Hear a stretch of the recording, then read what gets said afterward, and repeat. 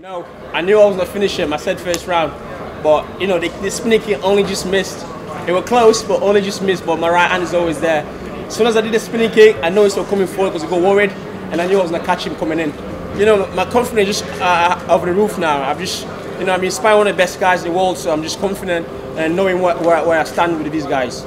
So somebody like Packlin, I'm just knowing that, you know, just another day in office. Well, what do you want next? Come on, you haven't been quiet all week. What do you want? I haven't been quiet, but I'm saying, you know, I'll be ready for that Sweden card in July as well in Scotland. I'll be ready for that, yeah.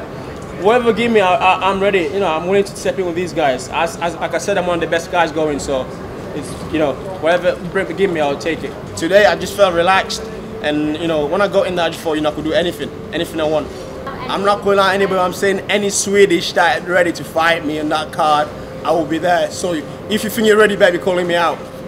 Mark, we're just after getting a text off Paul Felder. He said he'd love a match up with you. Fuck him, I'll fight him. But if he want to fight me, I'll fight him. Simple. Listen, I'm all round. If I'm not fucking wrestling for 3 rounds, I will. Simple as that. I'm all round. I know how to win. Get yourself a landmark knockout.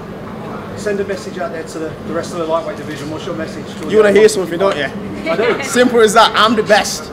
If you think you can beat me, then call me. If you're not for me, you're not a prospect. All these prospects, you come through me, and I'll clash as a prospect. You don't beat me, you're not a prospect. Simple.